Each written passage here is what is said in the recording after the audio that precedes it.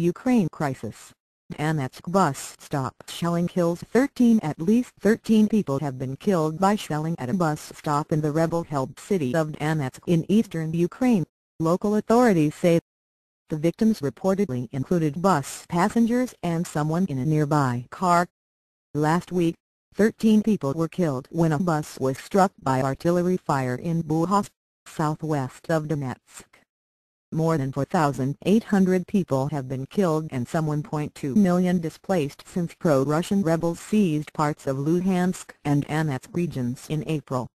The rebel movements followed Russia's annexation of Ukraine's Crimea peninsula in March.